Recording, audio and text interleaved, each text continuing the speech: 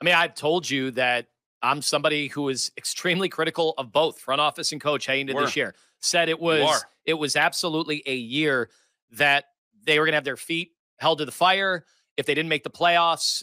Certainly, I thought the coach was going to lose the job. And now I've seen more, got more games. I've seen the talent on the field. I've seen them battle with all the adverse conditions, given the injuries right off the bat.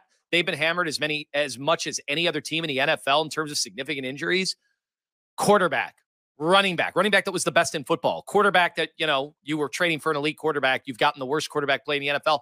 And your situation at right tackle and left tackle, you've navigated through. You've been able to deal with it as best you can. You got a rookie at right tackle that people were saying was undraftable.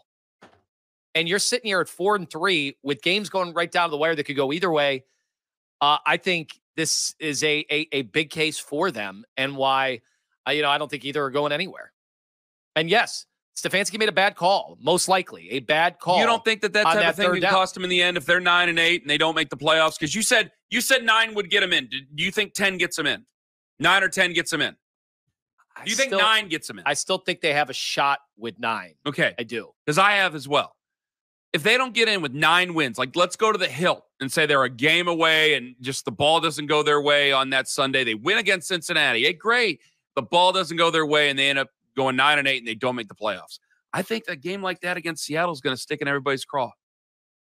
Now, you only have 3 losses. That means you got 5 more weeks of losing somewhere out there.